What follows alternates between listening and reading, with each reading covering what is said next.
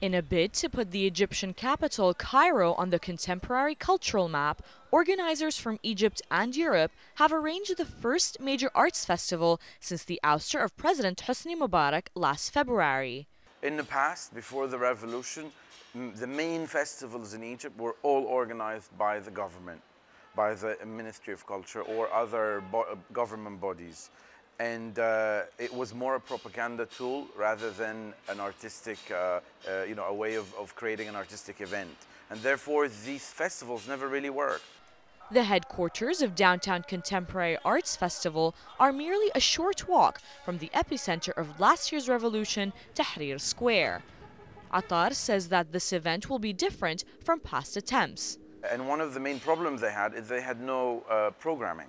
So in this festival, we have decided, like all festivals, to have programmers. So I programmed the performing arts because that's my field, and Mahmoud Refat programmed the music program, and Mia Jankowicz programmed the visual arts program. And they're both, this is their field. So that was an important decision to make from the beginning.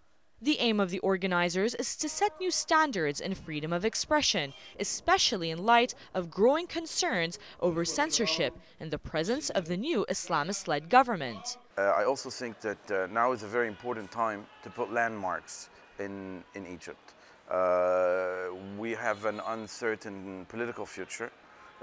People are worried of what might come. It could be, some people are worried that it will be a very obscure time to come. We don't know. And I think now is the time to put down certain landmarks that if things get worse, at least, we've started something. Aside from Radio Theater serving as headquarters, there are 15 other venues which will showcase visual arts, modern dance and theater, and many more performances.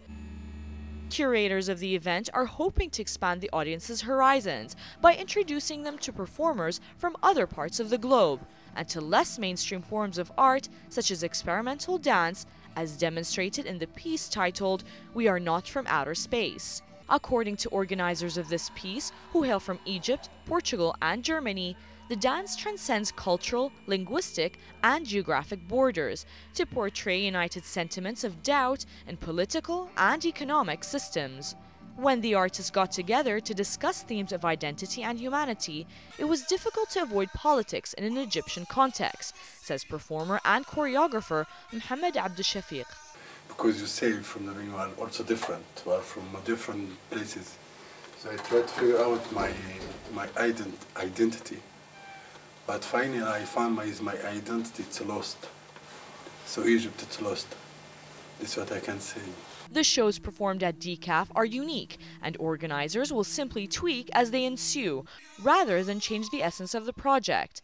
The creators say the piece would take a life of its own. DCAF boasts 150 local and international talent and will run until April 14th.